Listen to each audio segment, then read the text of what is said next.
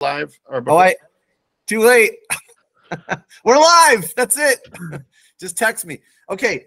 Tonight, welcome back to another Mr. G's EV Community Hangout. I'm so glad I get to hang out with my electric vehicle friends.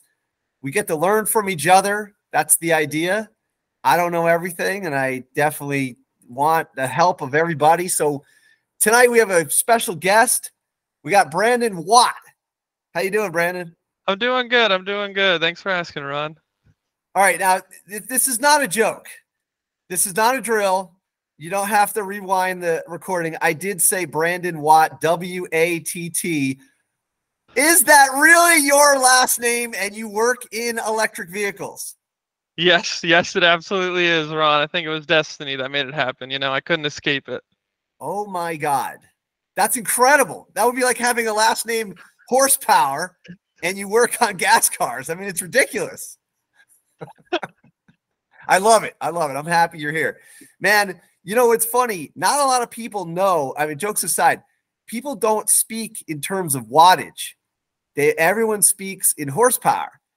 And I always explain to people, horsepower is like a marketing term. You're just like, you imagine trying to sell an engine or a motor to a farmer.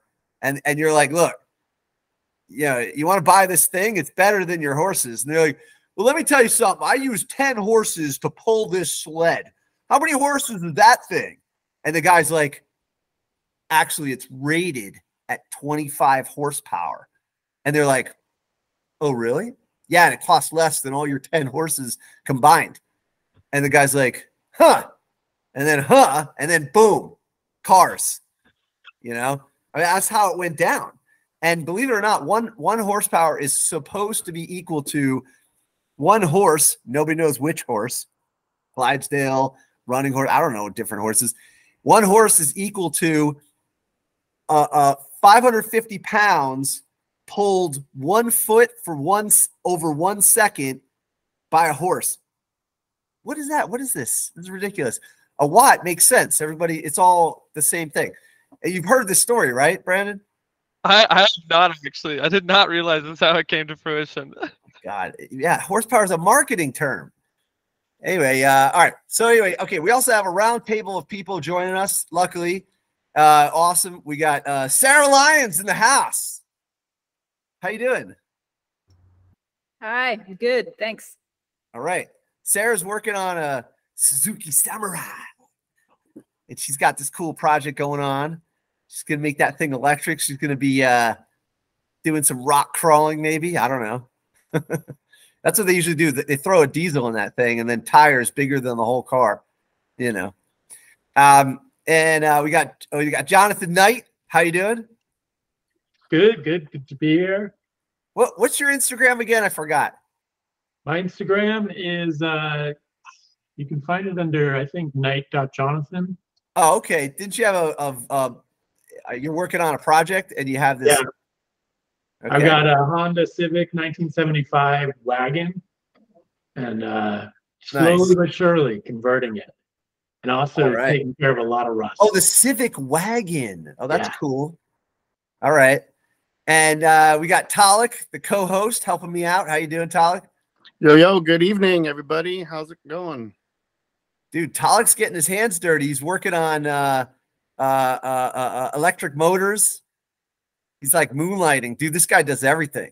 Yeah, I'm getting a little hands-on with the experience of helping Johnny replacing his small drive unit yet again in his Hilux.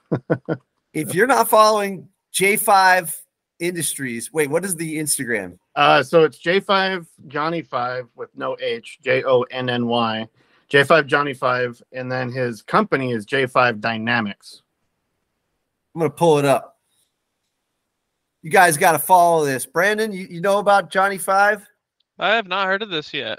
Oh yeah, get in there. Follow this, dude. He's rebuilding Tesla units, and the cool thing is he pops them into this vehicle right here. Yeah, so he rebuilds the large drive units for a lot of people because a lot of those older Model S motors are going. But he put a small drive unit in his Hilux. Which is kind of funny. I feel like we almost talk about this every week, but it's a pretty amazing thing he's doing. So Yeah. We'll get Johnny back on here. That would be cool. Plus, he's off grid. He's got all kinds of cool stuff going on. And we got John Lane in the house. How you doing? Good. How are you? Good. Thanks for joining in. Can we give a preview of what you're working on? You've got this racing car, right? Oh, it's actually not mine. And then I want to put in a plug for EV Riders Car Club here in San Diego as well. Yeah. I put a link in the chat. Plug it. Yeah. So I've been involved with 24 Hours of Lemons since 2011. My brother and I have been racing a Fiero in it, and it's billed as $500 car racing. I like it. It gets more expensive than $500. That's what you're supposed to spend off of Craigslist when you first buy your car before you put a roll cage and get it race ready. So that's where the $500 comes from. Nice. And then actually about 4 years ago, the founder of the racing series, Jay Lamb, he's a car journalist and editor, and he was driving a Tesla, and although he runs a gas series, he was interested in electric cars. So he actually put up a prize for the first electric car that wins a Lemons race overall. So just like the first EV that wins in Lemons overall gets $5,000 in nickels. Nice. They do all their prize money in nickels or other random ways to pay it. And nobody's really gone after the prize in the last 4 years. Really? It's pretty difficult because what's that? When is the race series? So there are races that are run all over the country. Like every month there's a race somewhere in the country. Okay. So we race up at Sonoma Raceway and Thunder Hill and Buttonwillow, those kind of places. But it's endurance racing. So endurance racing and EVs and recharging, is the engineering problem you have to solve. Yeah. So you have to figure out how to do battery swapping well. And anyway, so that's basically I got started with Lemons, and then at the same time I got started with EV Riders and EVs, and I'm trying to put the two together at some point. Nice. Yeah, let's get into it, and we'll have you back, and that'll be the focus. Just a note on the EV Riders, I actually know the founder, which is Abram Covetto. It used to be the Kick Gas Club. Mm-hmm. And that was back in the day. And that yellow car right there you see with the white hood, I helped convert that back in 2008. And so I know you guys well. And we got a lot of good people there, including Kevin Lieberman. And we also have Richard. And yeah, you guys are awesome. So I'm a big fan. I know you guys. Okay. All right, so let's get over to the main event here, which is the Switch Lab, and I'm excited to talk about this. So, Brandon, let's get into a little bit of background about you. What is what was the first electric vehicle you worked on? And I know you said it was recent, but that's okay. Worked on, actually. I guess I do maintenance and upkeep for my Prius, but I guess that it's a plug-in hybrid, so I am a participant in the EV wave. But the most EV experience I have is working on the Switch. I run the EV workshops, so I've built the Switch Lab probably 2 or 3 times and taken it apart 6 or 7 times. I've built both models at this point. And I'm also assisting with the EV Trainer, our new product coming out. Nice. And just as a bonus question, I usually ask this on my other podcast, but did you have shop class growing up? Yes, I did. It was mostly, I'm from Indiana originally, so Purdue University area. I went to Purdue University for 2 years. And so yes, I do have shop class experience, but it was mostly woodworking and metalwork. It wasn't really anything to do with actual automobiles. Okay, interesting. All right, well that's cool. You got some craftsmanship going. Now I've worked on the Switch Lab before, and what a great concept. You know, you have a situation where you can bring this experience to the high schools, to the colleges, to the trade schools. You know, the transition from gas to electric is kind of a big curve. You're talking to a rare individual. I started converting cars in my high school shop class as the teacher back in 2008, 2009. That's not normal. Most people are reluctant. They're just getting into it. And so you guys provide a kit, which is pretty cool. Can you tell us like how Switch Lab got started? So it actually started with Peter Oliver, which you had the photo of him, I think at SEMA. So he started this back in like 2010. He was a professor at the local junior college. He was doing ICE to EV conversion classes. He was teaching that class. He saw that there was a gap in a consumer viable 100 mile range EV, and so he actually started prototyping a consumer viable EV. And by the time they were like halfway through prototyping, the Nissan Leaf came out. And so Peter Oliver decided to pivot. Peter Oliver's on the right there. And he decided to pivot and go to education. And he had interest from local high schools who loved the open chassis design, made it really easy to teach and really easy to use as a tool for education. So that's really how it started. It was going to be a consumer product that they pivoted on because the Nissan Leaf was being mass produced at the time. Oh, okay. That not for nothing, but that kind of explains a little bit. Not for nothing, but the chassis, it's built like you're gonna drive off the side of a building. Yes, it was overbuilt with safety. It's all raw steel tubing. And yeah, so it is over designed for education, but that's good because students like to beat the crap out of things. And so that means our vehicle can stand the test of time in high school shop classes. Oh, no, not just high school. This thing, you could drive this through a building. Like it'll go through a brick wall. What's the diameter of the tube on that? I'm not sure the exact size of the diameter, but it is raw steel. It is if a modern car hits you, they will take more damage than the Switch will. And that's a good thing because it's good for safety and it's a good selling point for us is that the brakes are overbuilt. The brakes are for like a 2,500-pound vehicle, the raw steel, and then even the suspension's overbuilt. So it's a completely overbuilt vehicle. Oh yeah, it's wild. And the photos you're looking at here, this was from SEMA, and this was actually right before the pandemic. And it was really cool because I finally got a chance to go to SEMA, which was like a dream come true. If you have not been to SEMA, this is the Super Bowl largest aftermarket automotive party of the entire country. There's no bigger car show. I need to get out there soon, man. Dude. Hopefully. Definitely need to. Yeah. Hey, does anybody know the dates for next year for SEMA? It's usually the end of October. I'm not sure the exact dates. End of October, beginning of November. First week of November, I could go. That would be awesome.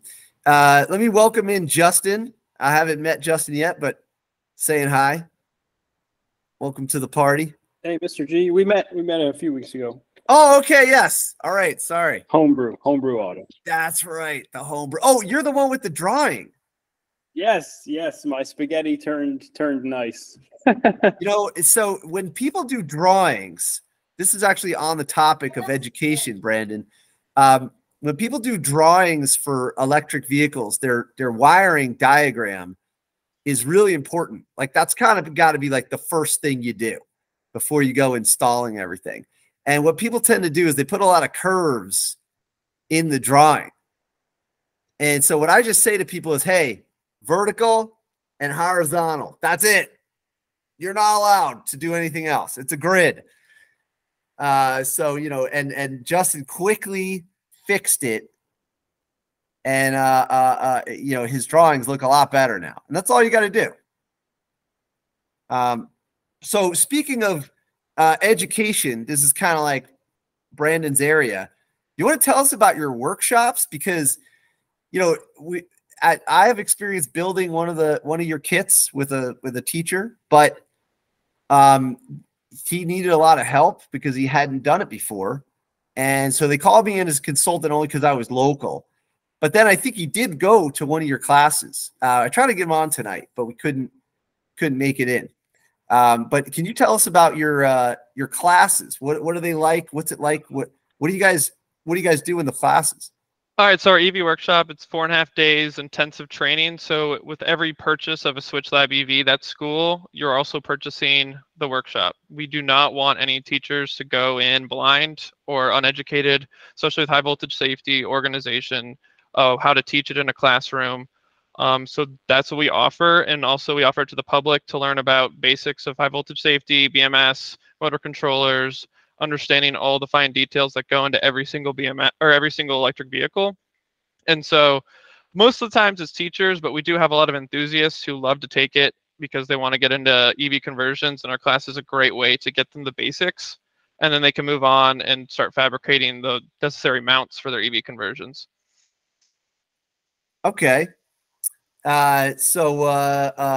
Yeah, so like, is it hands-on? Do you guys? Oh yeah, you build the whole vehicle in 4.5 days.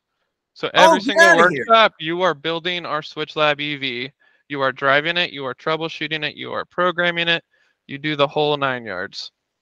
Wow, no kidding. Do you guys host the people, or they got to find their own place to live? The school, they have to pay for their own travel expenses and housing and stuff. But a lot of people love to come to Sebastopol, California, because it's wine country. So teachers kind of make a mini vacation out of it. It's a great location for that. Oh, that's awesome. Can you imagine? Oh, I'm going to learn electric vehicles. It's really hard. I got to go to wine country, you know. Not like go to Detroit, you know, like, I'm going to work on some engines in Detroit, you know. The irony of you saying that is we actually host our EV workshops in Canton, Michigan, which is right outside of Detroit as well. Oh, that's good. Pretty cool. So 4 days. So you guys assemble it. Now, how many people in the class? We do a max of 15 because that's kind of the max students we want teachers to have in their classes. We don't want too many cooks in the kitchen. Only so many hands can be on the vehicle at once. And so that's really the 10 to 15 people are the best. We usually get around that many attendees per workshop. Now, I build electric vehicles with students, and last summer I did a project. Actually, Sarah was there. It was pretty cool, and Talik was there, and we did convert a Volkswagen bus, and we did it in 5 weeks. But it was very difficult because it's all new people. And also not all the parts fit because it's a kit going into an old vehicle. Now we barely pulled that off. Yeah. You know, we got it done in 5 weeks. How do you do the 4 days with new people? Do you break it into teams? What's your strategy? Ron, I was going to say before we get into a question about this is, I think what, would have let us go faster, and it's your motto you constantly talk about, is make sure you're converting a car that's a car. So we were dealing with a lot of non-EV problems, right? That's a true. I make a joke that some people are like, oh, I have this beautiful vehicle sitting in my lawn. It's rusting away. Should I convert it? I go, no. You want to convert a car, not a carcass. It's got to have brakes, steering. It's got, you can't convert. It's not convertible. It doesn't even work. Anyway, I always get a laugh out of that. I always say that because I had a whole bunch of rust buckets sitting around for a while, and I totally get it because I don't know why, there's something wrong with all these gearheads, including me. Everyone wants to convert some old rusted out floorboards missing. You got to Flintstone it, and I'm just like, just do something reasonable, you know? And I always advise that. So Brandon, what's your strategy? Our strategy is that we sell a full kit that's organized, and so everything's where it needs to be, and it always goes together the way it's supposed to. That's the whole point, is it's rebuildable and reusable. And so the teachers come in, everything's organized on the racks. I'm actually doing this video call in our workshop area. It hosts our show vehicle and R&D products in the meantime between workshops. But yeah, everything's organized. We have the PowerPoints down to a science. We have great instructors. And so everything runs smoothly. Sometimes they get done a half day early. And so that means Friday, they just get to do burnouts. They get to push that thing to the limit, and they have a ton of fun. Wow. Wow. That's pretty cool. Now, let's see. I think we have okay. Yeah, I see. Yeah, exactly. John says, if you convert a piece of crap, in the end, you'll have an electric piece of crap. That's true. That's the truth. No, but Brandon, you're glossing over a piece or a couple of pieces of information here. We really got to dig in here. So even though it's organized, how do you assemble your team? Is it 2 people per project? Like, I'll give you an example. Yeah. Okay. So I got your answer for you. So battery box, 3 teachers. Control box, 3 teachers. Dashboard, 3 teachers. Low voltage panel, 3 teachers. Boom. You break them up. We usually like to rotate them so they get experience and hands-on with every single compartment of the vehicle. That makes it come together. And that's also how we want them to teach their classes, where you break the students up and they get to work on each section of the vehicle, and they all get to learn the same techniques. Okay. So yeah, and then how many instructors? Is it you and the 15? You'll be 1 instructor. We've got 4 or 5 of certified switch instructors who do a wonderful job, and they've done this for years. It's usually 1 instructor, and then I usually assist if I'm not traveling for conferences or conventions. Okay. Okay. Pretty cool. Now let me just go around the room for anybody that has questions. Sarah, Sarah took some training, and she took training with Electric Vehicle Learning Center. She took training, I think, with Legacy as well. Was there any training where you got to assemble a vehicle? Actually, the only training I took was with EVLC. Oh. And no, there was no assembly. It was just like listening and a little bit of hands-on, but it was very much like the concepts, not like how to do it. So yeah. It sounds like you. What? Sounds like you need to stick around for the summer build this summer. Oh yeah. Yeah, but she's got her own build now. Yeah, I'm kind of learning by doing at this point, which is kind of one of my favorite ways anyway. So totally. But I mean, it would be, I think I would get a lot more out of training now that I've had to order parts, and now that I have had to get into it, I would get a lot more out of training. So nice. Let's just talk about training for everyone in the room. Justin, did you do any training? Yeah, I did the same. I think it was EV 101 at the EVLC. Not so much hands-on though. Although we got to see that, that cart. That was definitely useful to play around with. Everything was nice and labeled so we could understand. But yeah, definitely now learning by doing as well. Nice. Oh wow. Okay. Yeah. This is an older. This was from last year. Are you doing another summer conversion? We are. So we're shaping up, and we're going to kind of come up with like an idea. Right. I'm not sure we're going to do another vehicle like the full size. We might do racing go-karts, and that would be kind of cool because then it'd be competitive, and then we can go out there and like you know, hit the track a little. And there's something fun about competitiveness and destructive testing and all that stuff. Yeah. So we'll see. We're shaping it up right now. Now let's see. We got NGM. Is that introduce That's yourself Hunter. there? Oh, Hunter. Oh my Hey guys. God. Good to see you, Hunter. Good to see you. Been a minute. Good to see you again, Brandon, too. Hunter, the man, the myth, the legend. We got him in the house. How you doing? Yeah, I like the sound of go-karts.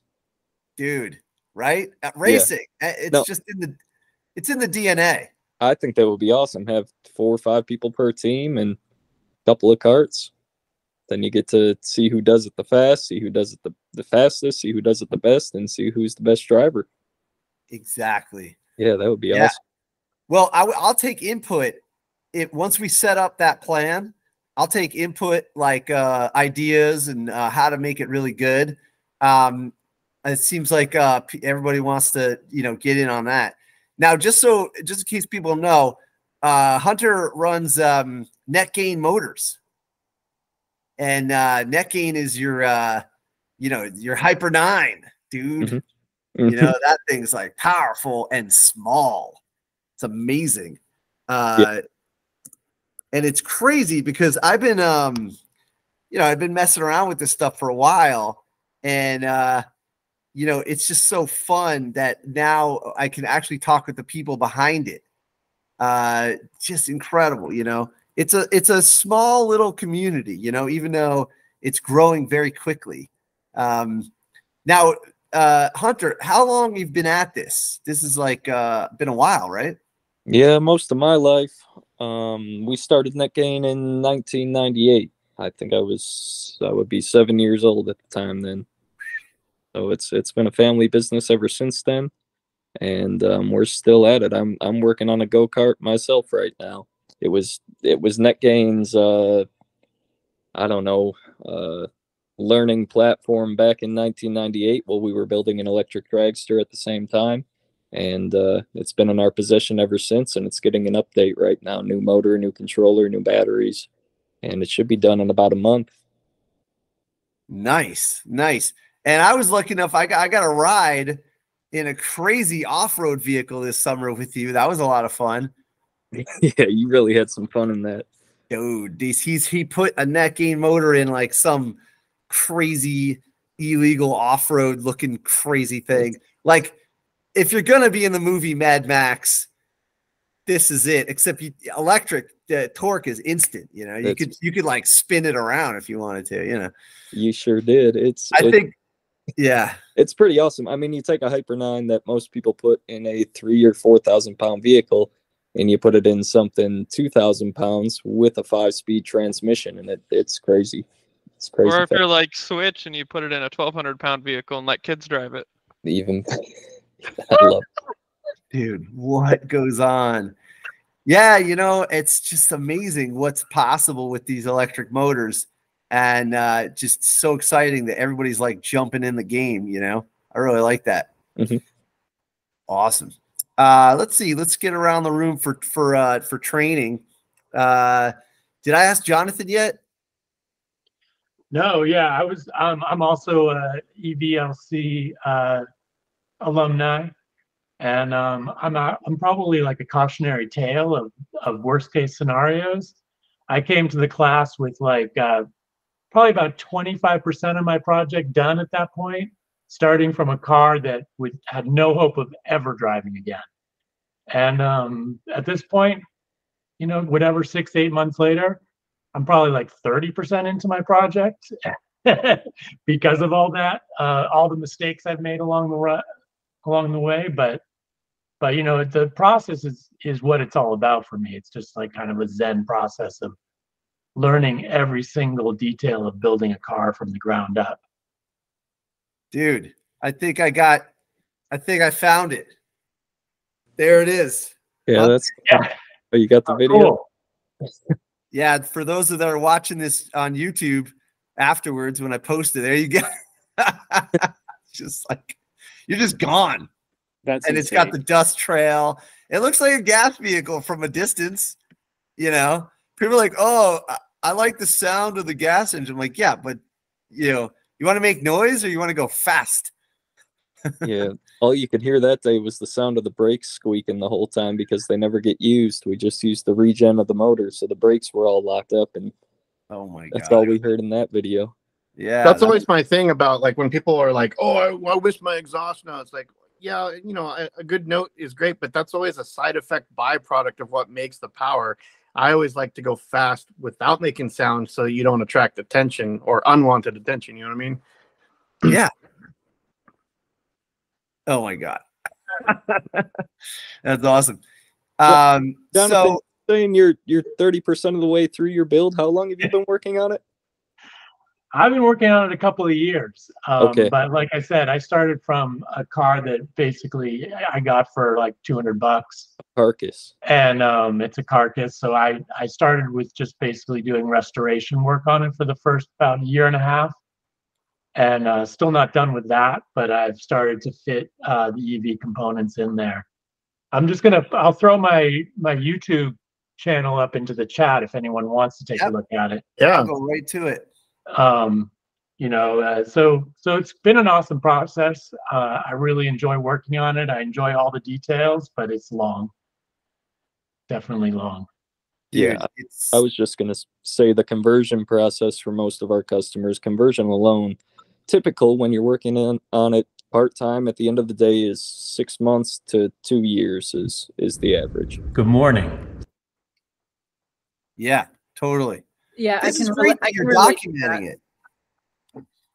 Sorry, go ahead. Oh, I can just relate to it taking a lot longer than, well, you ever think it would. Yeah. We're using the Hyper 9 motor as well. So it's nice to meet you. Nice to meet you too. In a 2,000-pound Suzuki Samurai. Oh, I love it. Yeah. Merritt at EV West is doing a Samurai right now with the Hyper 9 too. Oh, crazy. I got to go check that out. Man, I need to get over to EV West. It's been a while. Yeah, that EVLC program. Oh, yeah, I'm there pretty regularly. I haven't been there in a few weeks. I gotcha. That's great. You know, it's so cool. That's the whole point of this, is to connect the dots with everyone. And Jonathan, what a cool project you're working on. And, you know, thank you for taking the EVLC class. And just so everybody knows, that's a nonprofit, and the money goes towards more programs and teaching students. Actually, they're doing a great program now for adults and students, which is making your own battery pack. You know, small battery pack, but it would be good enough for a little e-bike. And it's done by Lou. He's a battery specialist, and so if people are interested, that's great. And so this is a great, John, I didn't know about this YouTube channel. I'm really happy to see this. Yeah, glad to share it. I've got a few followers, maybe 100, so it's not anything huge, but that's okay. It's not really, it's quality over quantity. You know, like, I mean, even this group podcast here, this is really just about getting everybody together for, you know, once a week, get some updates, get some highlights, and get to meet the man himself, Brandon Watt, you know, stuff like that, you know. Absolutely. Yeah, everybody give Jonathan a follow. That's awesome, man.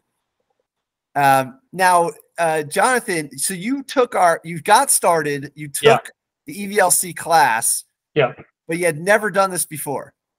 No, I'd never done any of this before. Basically, it was a whim to start with, and then I started tearing this car down and got into it, got real passionate about it, put together the components with a little bit of advice from various sources. I was talking to the guys at EV West, talking to the guys at Thunderstruck. I purchased the battery modules, the motor, the transmission, and started to sort of figure it all out from what I could. And then I took the course, and the course was awesome. I learned so much on that weekend. But one of the main things I learned was I probably just started in completely the wrong place. I was, you know, I like you said, should have gone with a car that was like already driving, so I didn't have to do all this, you know, tearing everything down and building it up from scratch. And I would have been done a lot quicker. But at the same time, like, I like all that work. I like the electronic stuff. I like doing the motor stuff, but I also don't mind doing some scraping and some painting and some sanding, a lot of welding. I've gotten real into welding. I took a welding class. I learned MIG welding, TIG welding. So that's awesome. I mean, that's like the most fun thing to spend a day doing that. So that's awesome. No regrets really. But you know, if I was to start again, I'd probably go a little bit of a different route. But dude, congratulations on taking this on. You know, even though I don't know what I said to you at the time. Was I in the class? Was I? Yeah. Okay. I probably tried to deter you. Did I ever try and slow you down? Oh no, I wasn't about to be slowed down anyways. But I mean, I heard that from you, and basically everyone there was saying the same advice. And I heard it, and I was like, well, I'm a little bit too far into it at this point to go backwards. But you know, it's cool. It's all a learning process. Now, but I will say, congratulations on having the guts to do it. And so even though I try and slow people down, and I know that Brandon is very encouraging, but he's also probably practical in the way he breaks down the class. I really like your class, by the way. And I want to talk to you more about the cart that you guys have next. But I want to congratulate you, Jonathan, on going for it. And that's the thing, is that not a lot of people even get started, you know, and you got to be a little crazy. So take that in a good way. You got to be a little crazy to get started on a project like this. Yeah, it's not the first time I've been like in over my head on a project. So kind of the way I think I do things. Oh, I see you have a mock-up here. That's great. Yeah, that's my inverter. So, you know, I've got the real thing, but obviously the real thing weighs like 70 pounds. So, you know, I've got a plywood version. We were talking about this, I think, last week or the week before. Yeah. Richard, yeah, Talik, right? Yeah, we got mock-ups for fitting things. Yeah, could someone please 3D print or foam cast mock-up motors? Hey, Hunter, you got a foam 3D printed motor for us, or what, man? Yeah, we have a 3D printed Hyper 9. What? Yeah, and the models are online. Anybody with a 3D printer can do it too. Oh, you need a big enough printer, huh? Yeah. Well, it's got to be about 9-inch by 9-inch or 10-inch by 10-inch, and then you can print the height in pieces, but it's only 14 inches long. Oh, good idea. So you can make in pieces. Mm-hmm. And then what, just bolt it together probably, or glue it? Yeah, little machine bolts. That's excellent. All right. Can you throw that? Do you have a link, a direct link? I'll put it right on here. Yeah, I'll do that right now. Okay. See, when you talk directly to the man himself, this is what happens. Shit happens quicker, you know? It's not like I work at a high school. That's my day job, man. It takes forever. You can't even get pencils, you know? They do get you the pencils, but it takes about a month, you know? All right. This is cool. So, all right. What do you think, Jonathan, the best part of the EVLC class was? You know, checking out the cart was really informative, and getting to like just trace all the circuitry and knowing what connects to what and how. And you know, there's a lot of stuff in the binder that you guys put together, but I took a lot of pictures myself, and I go back to and refer to that like constantly. So nice. Using that binder is amazing. I loved checking out the whole the Tesla battery pack and just getting the tour of that. A little more hands-on than I expected, but that was cool. Nice. So, you know, that's kind of what it was leading. Forgive me. That I thought you'd say the cart, and so there's basically like it's basically like a table or a desk with the entire Hyper 9 system on there. And so I was curious. I wanted to go and talk with Brandon right now. Brandon, do you guys have like a desk or a cart or a bench top that you'd like to talk about? Okay, right behind It's right you. there, literally right behind us. It's a fully functional EV on a cart as well. So it's got a Hyper 9 down low. Maybe I can get the camera to. Yeah, I was get gonna over say, there. can we get a camera on it? Literally, yeah. Does it Wow, roll It's close? got the Hyper 9 right there. If I can get my hand to move right. It's got a. Whoa. I think it's got a. No, it's not 32. 24 cell pack. Shout out to NetGain Motors for hooking us up with their Hyper 9. But yeah, it's a fully functional EV with lights, wiring looms. The whole point of it is to get students a chance to work on EVs if they don't have space in their school. And cost, it's half the price of the full actual Switch Lab EV. And it's a really great way to get hands-on engagement from students. That is awesome. Do you have that on your website or on No, the it's on our website. It actually came out in January. So I think in the sales deck I sent you, there's a whole photo describing it and everything about it. I think I might have found something. What's this? Yep, that was our spin test. That was R&D. That was our first time getting the motor to run. We actually didn't go with AEM in the end, so that is a little bit that's very early prototyping. Okay. AEM gave us a lot of trouble, and so we kind of just decided to go a different route with it. Just do the Orion BMS. We like the Orion platform. It's a really easy platform to get teachers to understand and be able to teach their students about it. Nice. If you keep scrolling, it's down. Okay, I'm gonna find it. Boom, oh, there we go. It is. Ta-da! Now yep, it's got a full dash display. It's got a CAN system, so you can check the state of charge. You can literally swipe through the screens and see exactly every single cell voltage. Make sure nothing's going wrong or wonky. There's a fault light. There's a pack hot light. There's a go light, the green light. It's got a main disconnect, emergency disconnect button, the big red button we call it. You hit it, everything turns off. It's a great safety tool to teach with.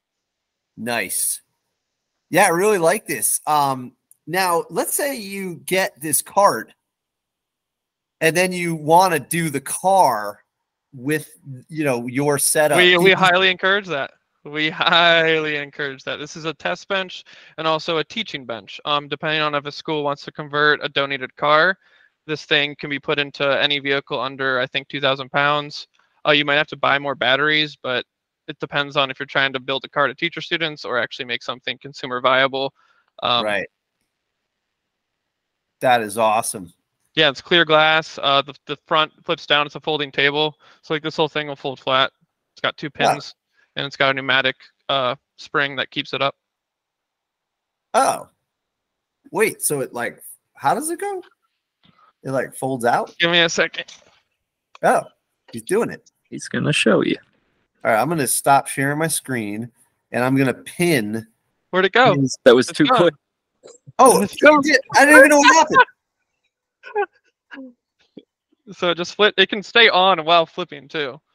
So it just folds up into a triangle. Oh, wow. It's got heavy caster pins. So it's a table as well. So a class doesn't actually lose any space and they can use it as a tabletop. Brandon, did you do and then a also magic show once before? And then this also flips up, and now you have a place for your laptop to do all your programming and configuring. And you can see all the prompts underneath. Yeah.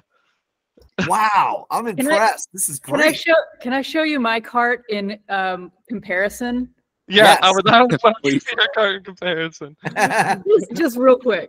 I'm gonna pin her screen. Go ahead, Sarah.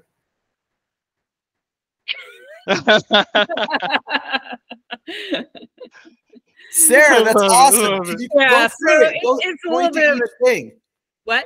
Point to each thing. Tell us what's happening. Oh God, no! I don't think I'll do that today. But that's it. And then there's the batteries. This is great. And there's the motor. But yeah, it's a little bit less of a. Have you spun the motor yet, sir? Yes, it spins. Okay, careful with it. I didn't see any bolts on it. It doesn't look like it's fastened down. It might jump off there if you request too much throttle. Oh yeah, I know. It's kind of it's in like a cradle. Yeah. But yes, I am totally gently. I have to say that. Gently throttling. Oh my God! Good catch, Hunter. Sarah, please. How am I? You're like one of my students. How am I going to sleep knowing that thing's not bolted down? Oh, it's okay, Ron. Ron, if I can share my screen for a moment, I can show you my cart. Okay, go for it. Go for it. Please do. This is very exciting. I like that everybody's sharing their stuff. This is the whole point. Okay. Are you sharing your screen, John? Oh, there it goes. There it goes. Oh! he has a cart too. Oh yeah. This is my card. I've got my my battery pack down here and my BMS wiring, which is real neat. You can see. I've got my DC to DC. This is my charger. And basically, I just got the charger working like about a week ago, so I was able to charge the battery a bit. And then that's the other way. See a little bit close up. Cool. Sarah, do you feel better about your? Got my high voltage circuitry out in the open here, so I keep my fingers away when everything's hooked up. That is awesome. I'm so proud of everybody. This is so cool. And then let's see, I gotta show you this one thing, which is I'm very proud of. This was actually just on Sunday. Oh, nice. Is that going to run? Is that what's going on? It's a little bit of a choppy delay. Oh, I can kind of see it moving. Can you see it spinning? Congratulations. Yeah, it was a big day. That's awesome. I Yeah. know that feeling. It's amazing. It was huge. And it didn't even work the first time. So I had to do some major sleuthing to get it going. This is great. This is so great. Now, can I first of all, I noticed a detail that I really liked. You have an old dial. What is that? Can you go back to that? I see the old amp meter or something. What is that? What is that? So I got just a couple of cheap voltage meters. Just one's giving me my battery pack. The other one's giving my low voltage system. And then this is the, get a sharp frame here. I don't know if I will, but I've got the actual fuel gauge out of the Honda dashboard. And I've got that set up with the EVCC unit that should be giving me my state of charge. It's not quite calibrated yet. It does go up, but it's not accurate. Okay. Dude, this is great. I'm very impressed. This is awesome. And okay, now I have a question. What kind of motor is that? What is that? Oh, my motor? Yeah. That's the one out of the Coda. Oh, okay. Yeah. So this is like a defunct company, right? It is a defunct company. And so did you have to do some hacking or programming to get that thing running? No, luckily Thunderstruck sold it to me. They programmed the inverter to work with their ECU. So so it was pre-programmed. And then my problem with it is that I found that my pack was not charged quite to its low voltage threshold. So it just wasn't initiating. So I had to do a little bit of reprogramming it down a few volts to get it to initiate. And then once I did that, it spun. Nice. Yeah. Nice. I'm getting some photos ready to show you the bench top I did at the community college as well. Brandon, what do you think of all these people making the bench tops? I love it. I'm all about EVs and conversions and the education. I think it's really cool to like actually create your own bench. Obviously, ours is going to be mass produced for schools and for EV conversion enthusiasts, but I think it's really awesome to see how everyone does it their own way and how they can make it work. Like that, those are sick. I really like looking at those. That's cool. Brandon, do you provide a wiring diagram that goes with your bench? Yes, both the vehicle and the bench come with a full wiring diagram. It's about this big, and we let people print it out, laminate it. We don't have any curved lines. Don't have to worry about that. And every single wire is color coded accordingly. So I think we use like 12 different colored wires just so students and teachers can really understand and differentiate what each wire is doing, and they're labeled. So it really helps a lot. You know, something cool when I was working on the Switch Lab vehicle is you guys put labels on all your wires. Yep, every single wire is terminated and labeled. It tells you exactly where it needs to go for it to work. You've got a label maker that actually is the shrink wrap. That's so cool. That's like the coolest thing. There you go. Yeah, that's how you do it. You got to label. Is that it? Tool, but yeah, it's great. It's for your nice. They're impressive. All right, this is awesome. Super cool. Yeah, awesome. I want to try and pull up my some of the stuff we did at the Bergen Community College that where we had a bench. You know, the bench is really where it's at. You got to start somewhere, and it really isolates the whole thing about these are some of the students. It isolates the trouble of you know, when you go to put the thing together, at least you know it works on the bench first. You know, that's what it's such a good idea, and it costs less, you know, than doing it without that. You know, I just gotta find it. We did this truck. It's got an AC50. It's an older conversion. This was us just mounting the motor in there. Let me just get, you know, it's probably not enough motor for this vehicle, but at least we got it running. I think we have it right here. Is this it? Yeah. Maybe I'm going to swing around and show the bench. I thought we had a photo of the bench. Anyway, while I'm trying to find that, what other, let's see. Let's talk about some of the other stuff when it comes to Brandon and Switch Lab. So Brandon, what does the future look like for Switch Lab? Is there like, what do you see happening like 10 years from now? You know, one of the things I was going to ask you, maybe this will help lead you, is I see you got the net gain, but what if is there plans to put a Tesla motor in a vehicle? You know, is that kind of a different setup? What do you think?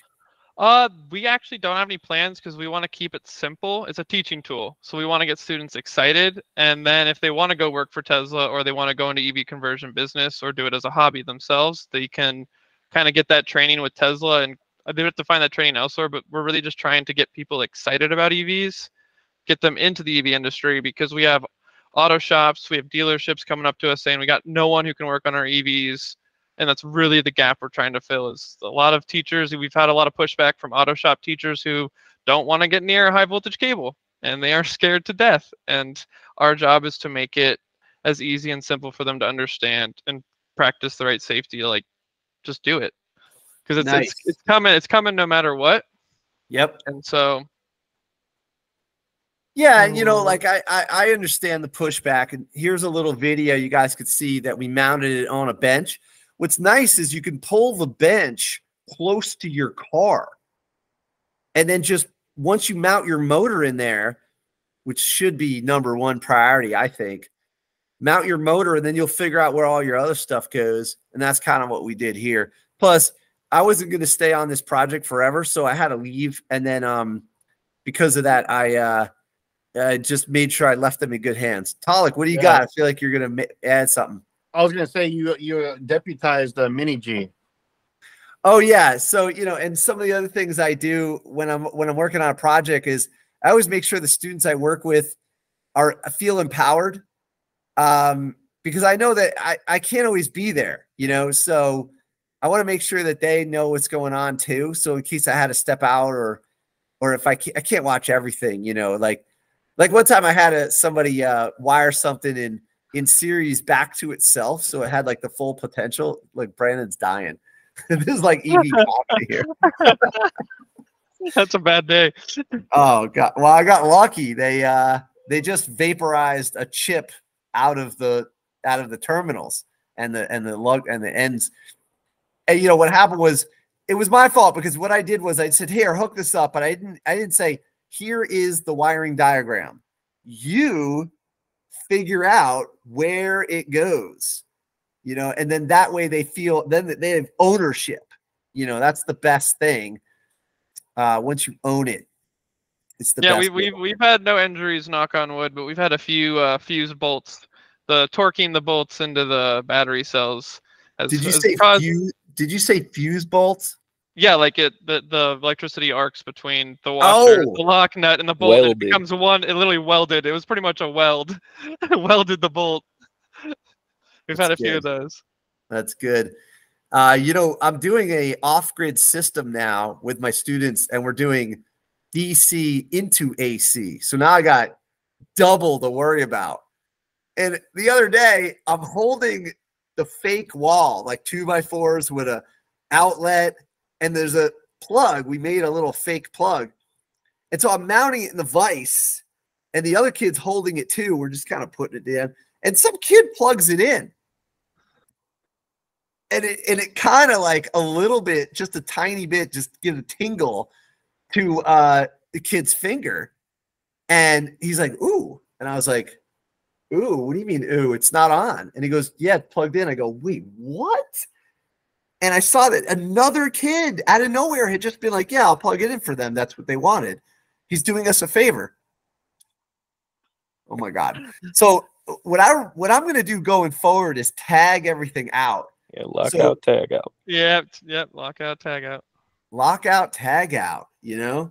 And I'll tag the plug that says do not plug in unless, you know, everyone knows that it's hot, you know, type of thing. So anyway, yeah, safety is like a thing. We've also had a lot of BMSs fried because students like to pull the taps out while it's still plugged in. Oh yeah, you get a lot of Orion 2 BMSs coming back and get refurbished. Oh yeah, they fry that capacitor inside. It's a very common issue. Mm-hmm. Interesting, very cool. So Talik, what am I missing? I you know, we've covered a lot, but I don't feel like we even got to some of the other questions we had from before. I was going to say, like, have we talked about? Sorry, I've been in and out. Have we talked about upcoming projects we're really excited about? And also, what has been your favorite build or project since starting Switched? Ooh, my favorite project. It would probably have, we went to Fairfield High School. I was a part of the team, a little community outreach. So I posted it on Instagram. We went to Fairfield. Their program got rocked by COVID. And so myself, our product specialist, and one of our certified Switch instructors drove down to Fairfield 3 days in a row for 8-hour days and like revived their program, got their AC motor running. It was an older model of Switch we don't even offer anymore. And so it should be towards the top of the Instagram. Yeah, the Recharging Fairfield's High School's EV program. Oh, to the right. There it is. Yep. Nice. And so we all went down there. We spent the students actually got notes to get out of class. So we had the students that we had the EV Auto Shop students for a full 8 hours for 3 days in a row, and we pretty much organized it. We organized it, troubleshooted it, got their AC motor running, got their vehicle all set. And that was probably the most fun I've ever had. And these students were so engaged, and they were having the best time, and they were paying attention, they were listening. And we got their vehicle running, and it had been dead since 2019. And so now they got their EV. Now they're going to keep rolling with it. That's great news, man. That's great news. Yeah, we want our teachers and students to use our program. That's part of my job, is to make sure every single program is running and running well. Why isn't it running? I'm going to find a solution for the teacher, students, whether it's through customer support and R&D helping out, or us physically driving and being like, let's get our hands dirty, let's get this thing running. Yeah. Now, have you ever heard of Bergen County Technical Schools in New Jersey by Teterboro? I did look into, like, I know we sold a vehicle there, but I don't know a whole lot about it. Okay, so yeah, I helped them get this one running. This is their auto shop right here, and that was the car. And when I got there, it was just boxes and the car. Yep, that's how it's delivered. It's by design. We fill it up with boxes. Yeah. And the teacher, I'm guessing that you said the teacher did take the EV workshop, or they did After. not. After.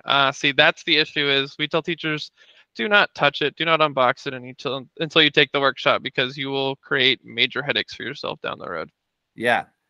Okay, I have a question. There are 2 brake pedals, and they're separate.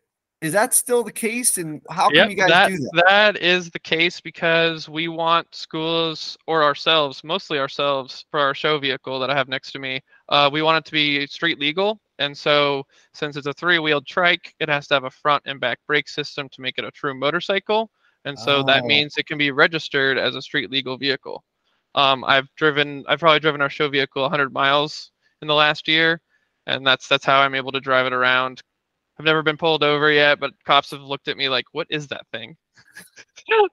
Okay. All right. Yeah, so that's just something we could do. That a lot of schools don't do that, but some schools do as a PR item. They can go in parades. Yeah, street legal is a good idea. And then I guess if it's a motorcycle, you don't have to worry about crash standards or stuff like that. Is that right? Yep, exactly. And you also don't have to wear a helmet because there's a roll cage. There's an A and B pillar, so you don't have to wear a helmet. You're good to go. An A and B pillar. Got it. Yeah, so it's the 2 pillars like this one, like right here. Mm-hmm. That's going to be the A. The B's up front. Okay, I have another question. You have a double row chain here and a single sprocket in the back. I was curious, is there a reason for that? I've never seen a double row chain. So for our higher torque and horsepower motors, that is the reason. The Hyper 9 would shred a single chain. Oh, wow. So, those motors just create too much torque and power, and so we went with a double chain, double sprocket, but you only need a single sprocket in the back. We've had some schools just bolt 2 single sprockets together in the back to make it double the whole way. Oh, but yeah. It's truly up to the school. I've pushed our vehicles pretty dang hard and never had a chain break. Wow. Okay. All right, cool. Yeah. Now this is what we did. This is what we built. Yeah. Yeah, there's all the labeled wires. Tells you exactly where they're supposed to go. Yeah, it's great. Okay, I got another question. Have you thought about see you have the box that goes in the back, and you have the box that goes in you have the boards that go in the front. And what I was thinking was, since you're getting into the bench game, have you ever considered having it so you build it on a bench and then just walk the bench over to the vehicle and bolt it right in? I don't think we've really had that idea because, like I said earlier, we split the students or teachers into groups, and so they do build it on top of a bench, and then they also balance it. Like, they balance the whole. We teach the whole balancing the battery pack. It's one of the longest, most annoying processes for teachers because it can take up to 4 weeks. Just to balance those batteries correctly. But it never seemed necessary because you can troubleshoot our vehicle so easily. Nothing is hidden. Nothing is hard to get to. Like, it's like it is a bench. Yeah, it's a rolling platform. It's already a bench. You just take off the battery box cover. You can have access to all of it. Low voltage panels, like 2, 3 knobbed nuts. We've never had any issues because it's just so easy to troubleshoot from the vehicle itself. Okay, I have another question. Who is the employee who puts these labels on? Because I feel really bad for them. This is tedious. Yep, that is our wiring department. We have 3 or 4 wiring associates, led by Arthur, our head wiring guy. What did they do wrong? Like, why are you so mad at them that you made every? Why do you do this to them? Why because we like to say it's switch for dummies. We want to make this a foolproof design where a teacher cannot mess it up because it's labeled everywhere. We give you the wiring diagram, we give you the assembly manual, we get labeled wires, even the DIN rail is labeled. So like it really does make it hard to mess up, which is our whole goal. Is we want teachers to be able to teach with it and not spend hours trying to figure out where does this one ferrule connector go. Yeah, I mean, it's really, I'm making a joke. It is very convenient, but I will tell you, oh my God, it is like so small. Hey, they're fairly compensated. We pay them well, and they do a great job. And like they've helped me with so many things. So like I couldn't, you know what I mean? But it actually did work. And that mess is my fault. We were just, you know, it wasn't dialed in yet. This was.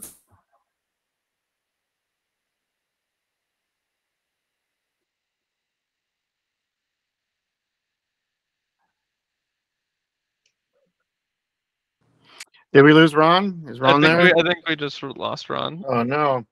Uh-oh. He'll be back. Yeah, he'll be back.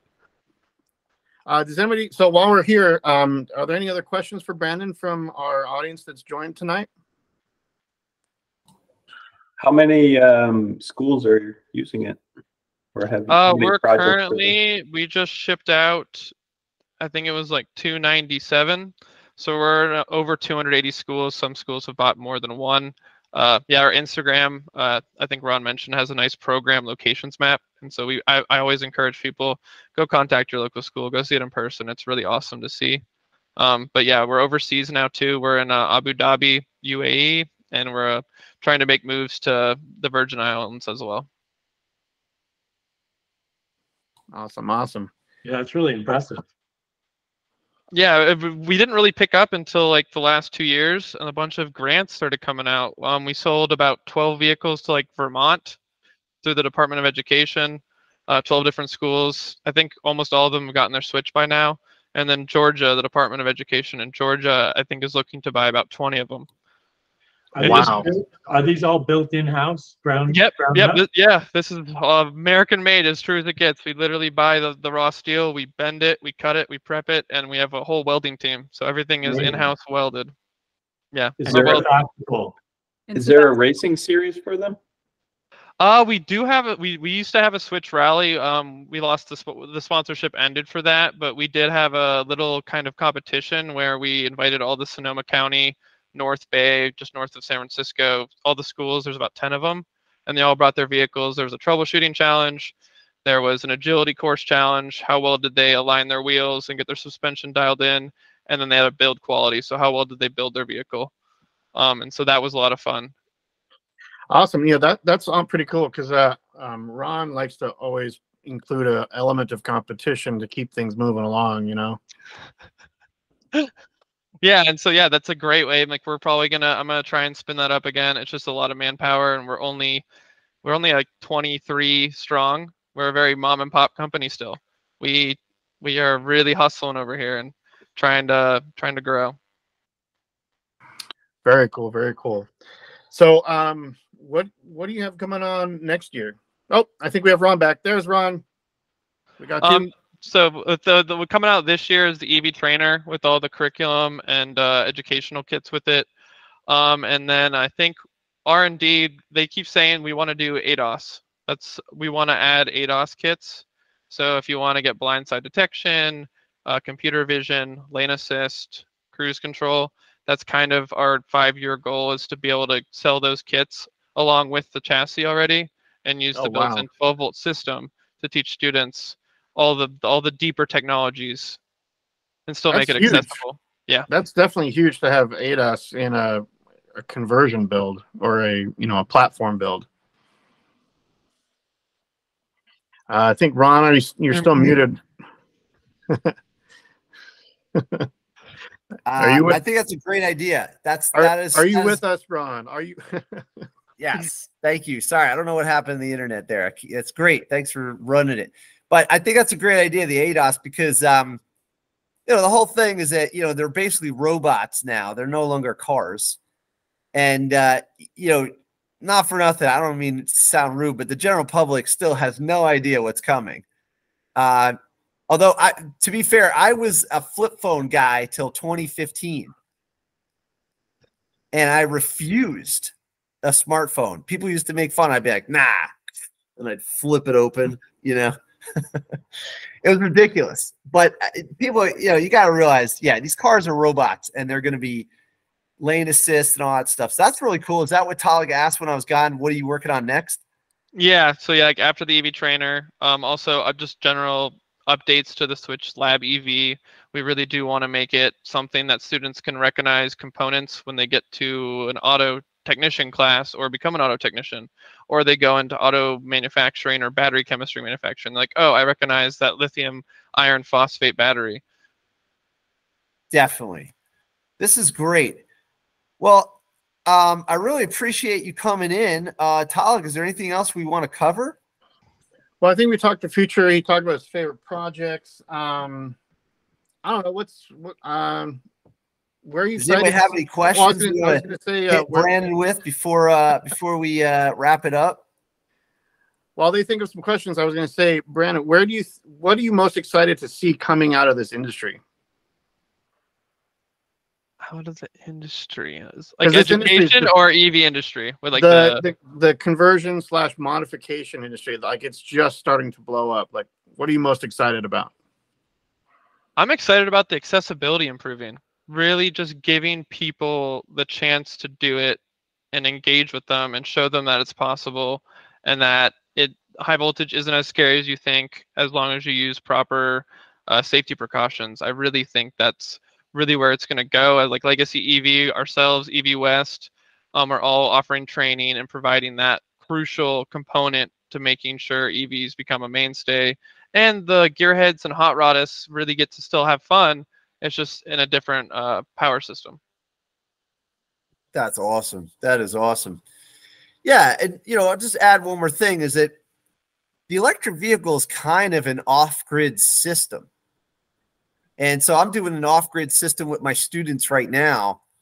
The idea that your house is always connected to the grid, that's kind of maybe an old idea. And I mean, the grid is incredible. I think people don't realize how important Thomas Edison was. They do this thing where they compare him to Tesla and Nikola Tesla. Yeah, but that was just a side riff. But in general, Edison got the grid going, and that's great. But we now have the batteries to get a lot of people to have at least half of their house off the grid, and your car is off the grid. So that could mean that you could plug the car in. And so you might have an AC system on the car. Brandon, have you guys considered doing an AC inverter as part of the package, as like almost like the Ford F-150 Lightning has an AC inverter in the back, so you could run power drills? We haven't really thought about that yet. We definitely is something that we've noticed with the trends. Like I think the Cybertruck also has that ability to send power back into a house or into tools and higher voltages. But that is something that I've definitely going to pitch to R&D, and they've been watching it. We're also going to switch the charger because we use the J1772, which is now becoming obsolete, and Knox is the new one. So in the coming years, we're going to switch over the NACS standard just so students are using what's used around the world and country. So yeah, that's definitely on our minds. And just so people are clear who are watching this later, and anybody in here, the NACS system is basically the Tesla system.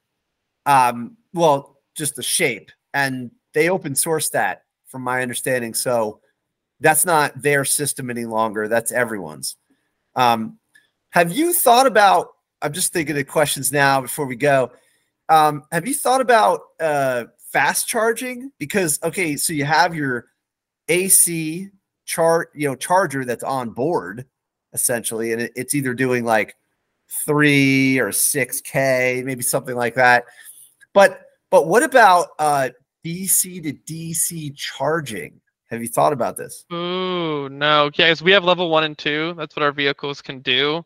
But fast charging, like it's all trying to figure out what is worth putting the time and energy in developing versus can we teach students the basics, and if they want to pursue that career, they can go and learn about fast chargers or the AC inverters. Brandon, I agree with you. I've been an educator for 19 years. It's not about checking the boxes. It's literally just, you're just trying to get people excited and then give them some tools so they can get a little more advanced. And then it's really up to them. Yeah, exactly. If you give students like a vehicle that can go 80, 90 miles per hour and they can have fun with, and they can go home and tell their parents, hey, mom and dad, I built an EV. That would have killed for that at my high school. Holy crap, if that was my shop class, I would have signed up every year. Dude, tell me about it. Me too. The irony of this whole thing with me hosting a shop class podcast and an EV conversion podcast is that I did not have shop class growing up. And, you know, I was a 90s kid, and the neighborhood I was in was a college for all neighborhood. And, you know, which is ridiculous. So now to make up for that, I was so mad about that I became a shop teacher for life. So, but we're all helping each other out with this being a shop class for everyone. Pretty cool. So yeah, so we'll kind of wrap it up here. This is pretty good. Talik, you got anything else for us? I'm just excited to see more, you know, companies doing exactly this, because it's going to take an entire village of companies doing teaching carts and getting builds and all the teachers. In fact, having such a great team that you have. So love to see this and love to see more groups be inspired by what you do. Nice. Jonathan, you got any comments, final thoughts? Yeah, I mean, I'll just echo Talik. I mean, I'm so excited that you guys are doing this and that it's getting into so many classrooms, because that's a lot of kids out there who are going to get excited with that kind of hands-on experience working with that. Oh, that's a good question. Brandon, how many kits do you think you guys have sold?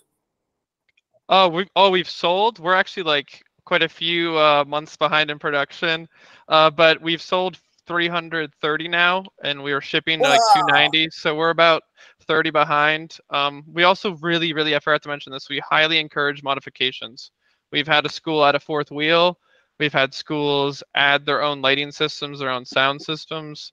That's something we're trying to give schools a platform to work from, so you can get your CAD designs. We've had schools fabricate panels on the side, so they almost made it like a half closed shell. So that's really the key, is to like give students a project like, okay, we've built this, now what? Well, now we can go modify it, we can alter it, we can tweak it, we can do regenerative braking. Ours comes with regenerative braking out the door, so it's really cool. That's awesome. That's awesome. Jonathan, you sparked that question. Thank you.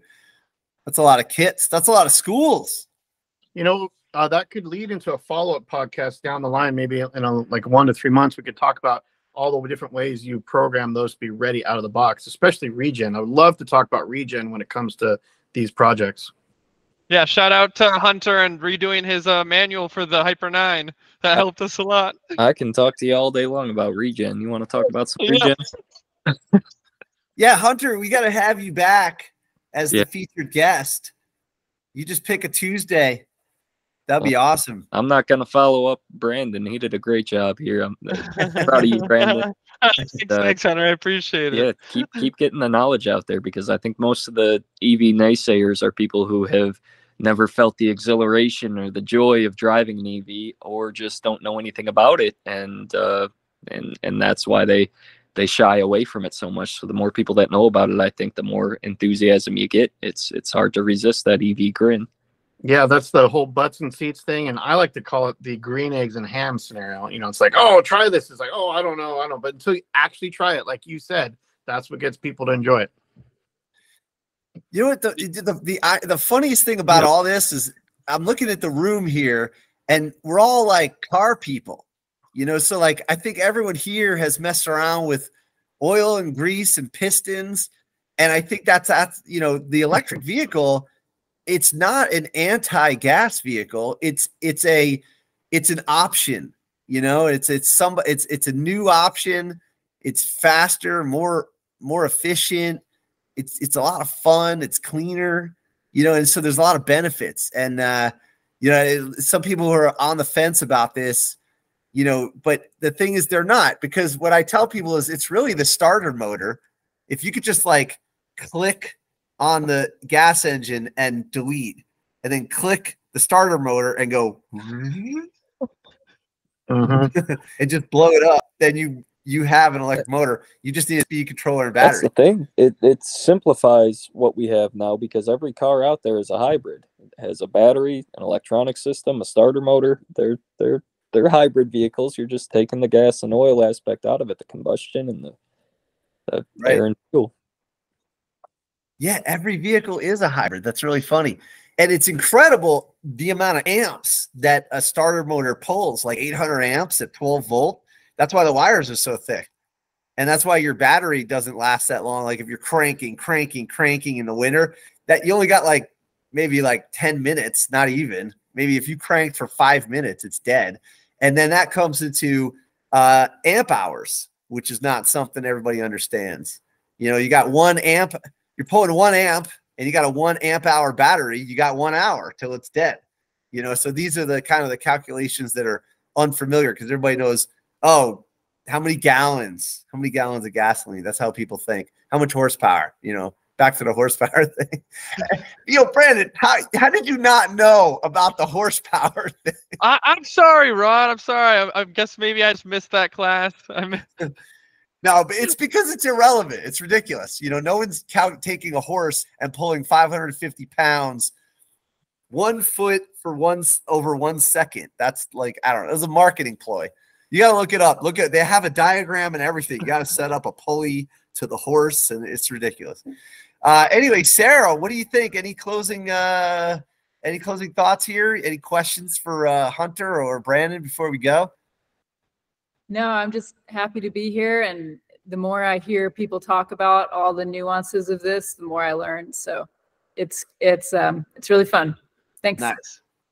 Cool. Yeah, well, thanks for being here. 2 things for Sarah and everybody who's watching this. In the comments, I posted a link to our current user manual. Not everybody knows it's out there, but we published a new manual in October. That's what Brandon mentioned, and it just has a lot more information than our previous Hyper 9 and Hyper 9 HV system user manuals. So if you're not using that yet, make sure you go to our go-ev.com/downloads page and download that new manual. Everything in the previous manuals was accurate, but this one has more. And Merritt at EV West is converting a Geo tracker, not a Suzuki Samurai, but what's the difference? Right. Good to know. Yeah, I stumbled upon that revised manual and I was like, what? Yeah. But thank you for announcing that. Yeah. Hover over projects and links, Ron. Okay. And click downloads over to the right, projects and got it. There you go. Downloads.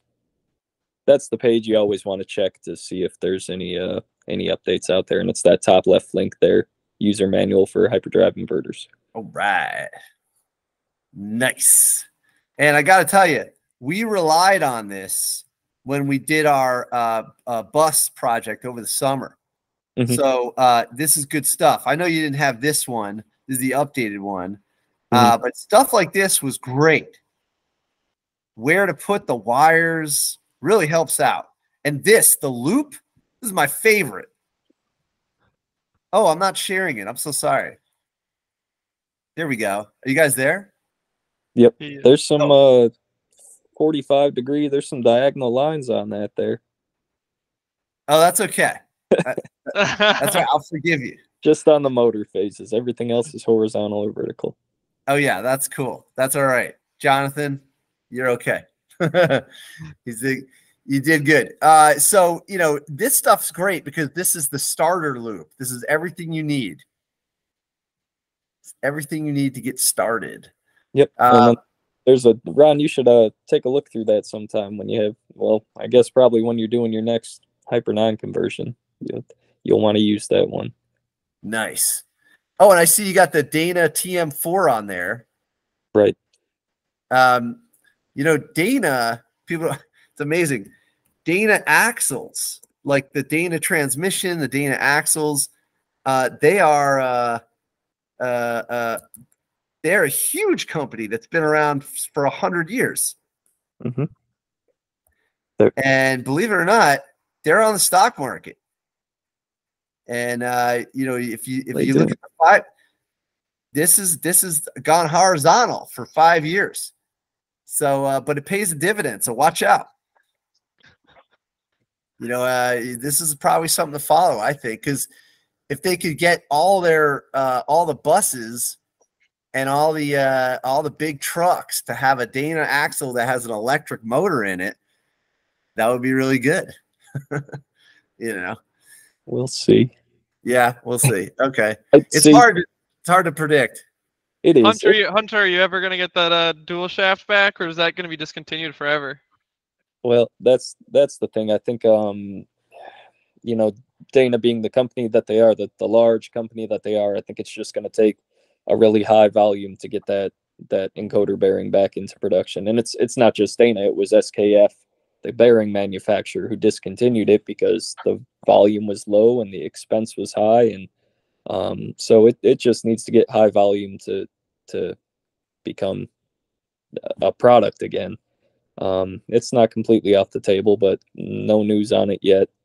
And as far as those large vehicles, I don't know. I don't think anybody should be forced to drive electric. I think anybody who drives electric agrees with that. Most of us here, at least. And those heavy vehicles just take so much energy and so much battery to support that energy draw that I don't think we could handle it if we converted all the cars, all the buses and trucks over to electric right now, or Freightliners. It's just too much energy. So in my personal opinion, I like the go-karts, the side by sides and daily driver cars. I think that's doing the most for electrification.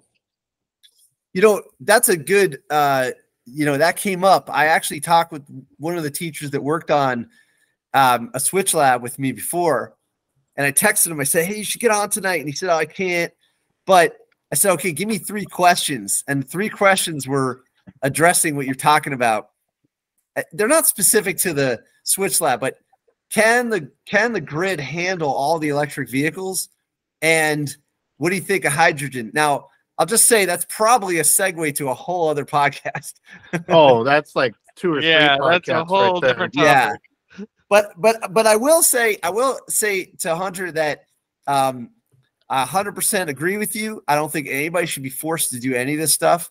And it's funny, among all of the people that I've ever met when it comes to converting cars and all the hot rodding, electric hot rodding that I've ever done, nobody I know personally wants to force it. It's really these lawmakers that are forcing it. And I don't know what I don't understand. Like, I think that a consumer should decide, whether they want it or not. Just like everyone used to have a landline. When I was a kid, we had a landline. I haven't had a landline since I left my parents' house, because I choose a cell phone. That's my choice. But imagine if they force you to do it. Oh, man. So I agree with you. Nobody should be forced to do any of this stuff. It's really just education. And if you have a need, get yourself an electric car, Right. So cool. All right. Anything else before we leave? I think John Lane's got some cool EV rider stuff. We'll just tease next week, or maybe if he wants to jump on next week or when they feel like jumping on. So this is their 72 Beetle. Yeah, so that was a Hyper 9 project. The guy was a 30-year auto mechanic and put it together in 3 months at our club. Very cool. Ooh, putting it in the floor. Yeah, and then the Blue Lemons EV truck that we showed at the top of the podcast is Hyper 9, and now we're putting Hyper 9s in a Porsche 912 and a Fiat 124. Oh, okay. Awesome. Yeah, man. Oh, look at this switch. Hey, right there. That's exactly what you needed. Mm-hmm. That's awesome. Cool. Well, this is great. A lot of people are doing this stuff, and this is the goal of the podcast is to get everybody together to talk about this stuff. And even though we highlighted Brandon, I think the whole point is just to get everybody together. So, all right. Well, we'll wrap it up there. Sorry, Tyler, go ahead. What do you got? One more thing. So, Brandon, one thing, if we get a chance to review you on Out of Spec Renew, the new channel for Out of Spec covering conversions and modifications in the EV space, if I'm in your area, I'd love to come shoot for you. As well as everybody, go subscribe to Out of Spec Renew if you have not yet. We're very close, if not have just passed 1,000 subscribers. I'm about to drop a video soon of my tour and hangout with Revolt Systems. So that's gonna be a really cool video when it comes down. But yeah, if you have any topics that you'd like to feature on Out of Spec Renew, let me know. Yeah, that's for everyone here. If you're ever in Sebastopol, California, come and stop by Switch Vehicles headquarters. I'll let you do a few burnouts and show you the whole vehicle and the whole kit. It's a lot of fun. Okay. Awesome. All right. Oh, and 1.25. Cool. There we go. All right, we're doing it. We're doing it. Oh heck yeah. Yeah, so Jerome is he launched the channel and he started with it, and we're gonna have contributors from around the world, including myself. Again, I have like 2 videos in progress. I need to finish editing to submit. But yeah, this is the place where we're gonna talk about getting nerdy, kind of like here, but more of in like a video feature rather than a round table. Very cool. Very cool. And I don't know who's listening to this in New Jersey, but if you're in New Jersey, I do have a crash course coming up. And it's going to be in New Jersey in Hackensack.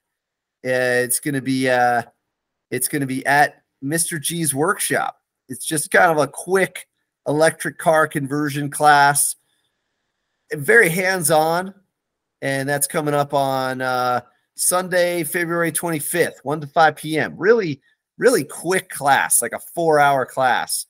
And this is the website right here, rongrossinger.com. Definitely can't forget tonight's sponsor is Mr. G's workshop. Yeah, it's all good, but it's we're all working together to make it happen. Okay, so thanks a lot, Brandon. Thanks for taking the time, Brandon. This is super cool and last minute too. Very awesome. Yeah, thank you for inviting me. It was a great time. I always love talking about EV education and getting more eyes on it.